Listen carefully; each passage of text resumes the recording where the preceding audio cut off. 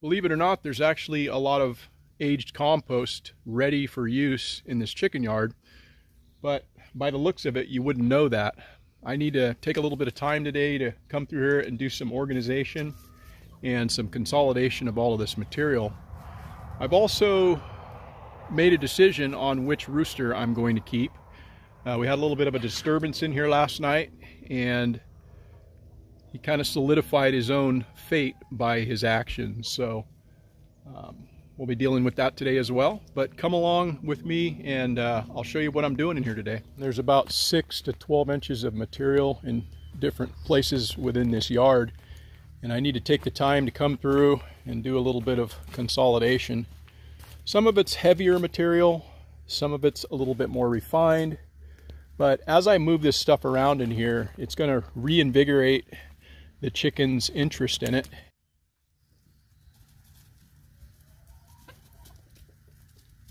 Got herself a cricket. I'll relocate all of this heavier, chunkier material toward the outside or the periphery where these chickens like to excavate and move material. So I'll fill in areas like this and they'll continue to work it as time goes on. I need to make room for some of the material that'll be coming in this fall in the form of leaves that will not only gather from what we can get off of our property, but from where other material that I'll be sourcing from elsewhere. And I've begun to consolidate it into a pile down here where it eventually will make its way all the way down toward the exit chute. One of the real benefits to all of the fruit and nut trees that I have growing in this space is just the amount of fertility. These are all been planted about 2 years ago, and this is a tree here. This is a Pakistan mulberry that looks like it's probably planted about 5 years ago, but there's my hand. You can see the size of the trunk of this thing. It was planted 2 years ago.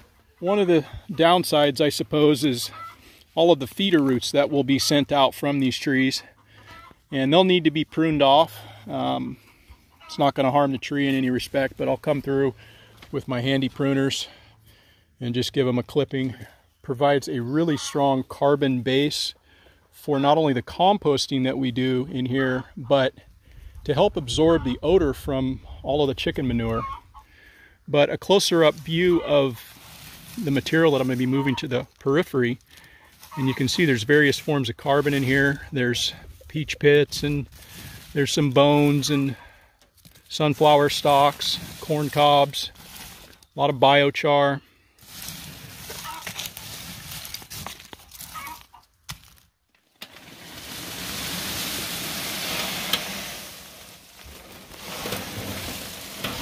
Milk crates have worked out really well here in the chicken yard, and they serve multiple uses, but primarily I utilize them and line the fence line around the entirety of the yard, because chickens like to get up next to something and then they start to do their excavating, and this prevents them from digging underneath the fence and just keeps them off of that by at least a foot or so. Another thing that's very useful for me is I take and I can move them around and utilize them as a movable barrier for dividing and separating my compost piles.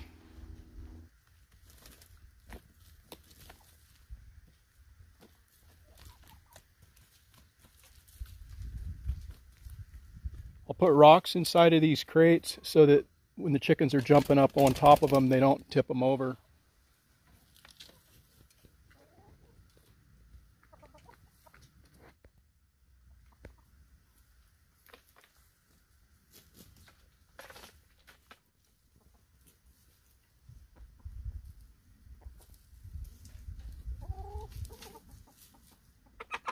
I've probably got about another day's worth of work in here to get this dialed in how I want it. But at this point, I've taken down to grade out to this level here. And all of this compost has been in here for probably about a year's worth of time. And I folded it back over into this exit chute, and this is ready for use. It's very fertile, very well broken down and decomposed. What do you think?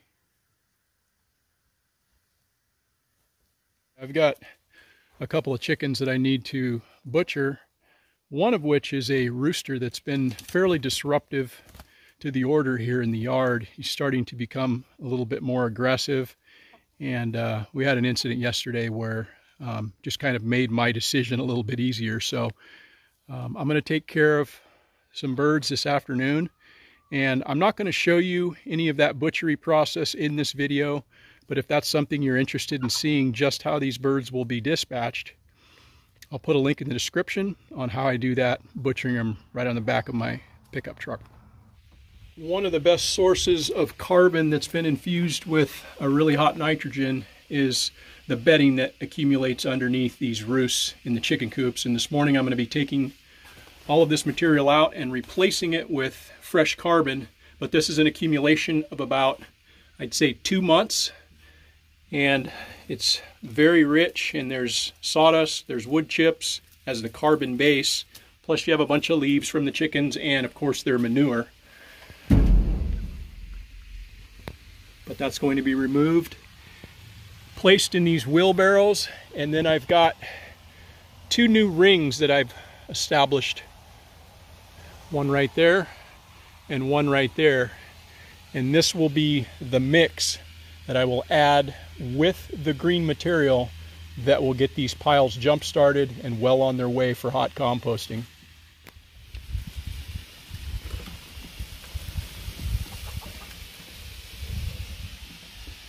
These are bags of wood shavings that are set outside of a local mill that they just allow the public, general public, to come and pick this up, and it works really great for bedding. Not only that, I get a lot of material and feedstock there for my biochar.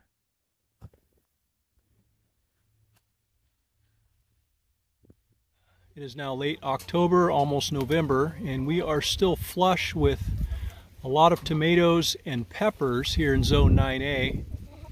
And the chickens are enjoying the spoils of what was left over from today's canning operation. Rebecca was able to put up about 8 quarts of tomatoes and peppers and onion, and they are really enjoying themselves.